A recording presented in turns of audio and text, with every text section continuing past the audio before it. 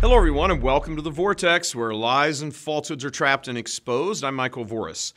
The Church of Nice Crowd, essentially run by a homo clergy, has long portrayed our blessed Lord, as well as famous saints, as emasculated fairies of men, delicate, fragile, soft little things who are very sweet and would never say a word that would offend anyone. That's what you get when you leave the presentation of theology to a bunch of men who either sleep with each other, want to sleep with each other, sexually abuse men in their care, and even sometimes go after boys.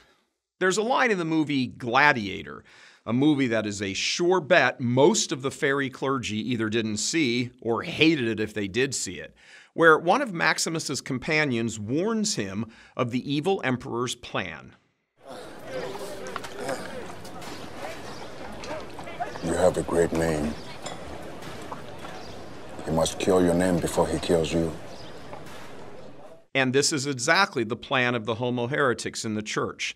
They are killing the name, the reputation of our blessed Lord in his teachings in an effort to destroy him in his church, which are inseparable. Just as husband and wife cling to each other and the two become one flesh, so too Christ and his bride, the Holy Catholic Church, are inseparably united in mystic bond. So to kill the church is to kill Christ, and to kill Christ is to kill the church.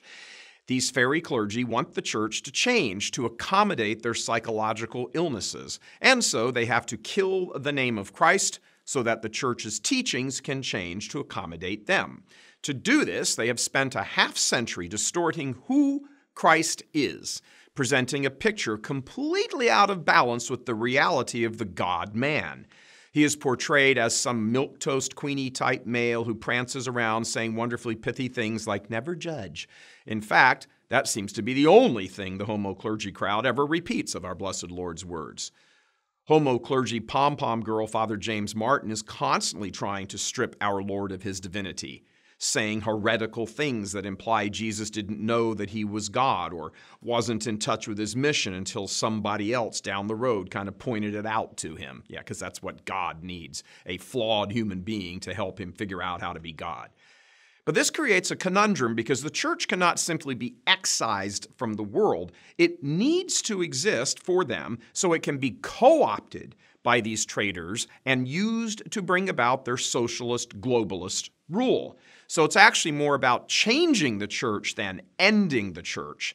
Ending it would remove a very valuable weapon from their hands. It's why men like Supich blather on about revolution in the church and a paradigm shift. That's the plan, ongoing, right now. Part of all of this is to effeminize anything authentically masculine in whatever arena it can be done. Why? Because the authentic masculine rises up and confronts and destroys this abuse of the sacred. Think about the scene in the temple. The gospel is very specific about this. Not only did our blessed Lord turn over the tables and scatter the ill-gotten gain of the money changers who were giving the religious leaders a kickback, but think about this. He sat down and fashioned a whip. Took time there.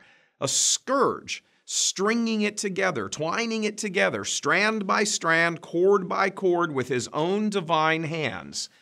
As he was doing this, sitting in the midst of all of that filth, his divine wrath would have been increasing as he sat there watching and hearing the cheating and the lies and the violation of the first commandment and a few others to boot. Then in an explosion of divine justice, he began not just whipping, but scourging this wicked lot who abused the sacred place. In turning over the tables, he set the divine order back in place. My Father's house is a house of prayer, but you have made it a den of thieves. What we have running the church today, in so many respects, is a den of thieves. They steal from Almighty God what rightfully belongs to Him, which is souls. They steal from the sheep what rightfully belongs to them, which is truth. And all the while they sit there at their tables, exchanging the glory of God for the scandal of their sex and finances. The laity can no longer remain quiet about this. It's time to turn over the tables in the temple. The money, the sex, mostly homosexual sex, the lies, the distortions of the faith, the cover-ups, the lack of transparency, the refusal to be held accountable, all of it. What a disgusting, wicked display of lack of supernatural faith. And to not be justly enraged by these perversions of God's truth indicates a lack of love in the soul of him who is not rightly moved to indignation. You have been lied to for decades. Your children have been. Your financial sacrifices to ensure an authentic Catholic education for your children have been absconded with, and your children left without the faith. Your offerings in the plate have been stolen and used by active homosexuals to live lavish lifestyles and sponge off your goodwill. Your liturgies have been destroyed so as to do a complete makeover of who our blessed Lord is, sissifying him and his saints so you will more easily accept sodomy and homosexuality.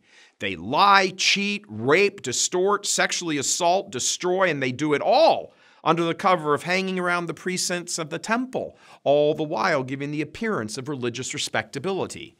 One cannot help but think that at this very moment, our blessed Lord is sitting in the midst of all of this, fashioning a scourge. And when the tables are overturned this time, the hypocrites will not just be scourged and driven from the temple, but plunged into hell for their lack of charity.